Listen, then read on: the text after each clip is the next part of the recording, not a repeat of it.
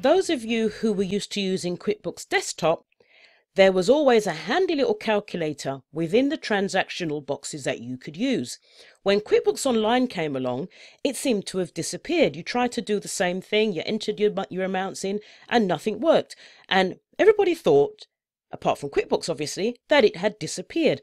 Well, it hasn't. And if you've never seen it before, this is great, and I'm going to show you how you use it. Now, it's particularly useful, for example, if you have lots of little receipts and you actually enter them into your system manually.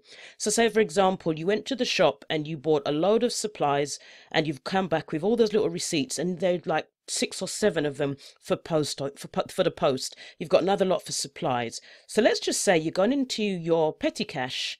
We'll use checking for now, but just say you were doing it for petty cash, and you entered, we bought some supplies for the office, I don't know, provisions, we call it, say for example, and we've got our little receipts. So we spent £6 on one thing, we spent £3.50 on something else, 11 on something else, 17 on something else, and 5.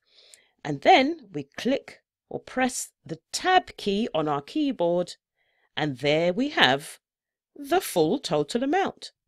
And then the next, we may have spent some money on postage for the month. So instead of doing loads of little receipts or loads of little adding, oh, where's my postage gone? Or do we even have, oh, we don't have postage. Okay, we don't want income either. In fact, this is an exercise to show you how to add an account. Save and close. Yep. Postage. I'm determined to have my postage. First week of the month we spent 20 on postage, then we spent 78, then we spent 156. Press the tab key on the keyboard, and that's how much is our total. Okay? That's it. And then we just save out of there, save and close, and it's done. And that's all you have to do. Add them up, press the add key, and then press tab, and we're done.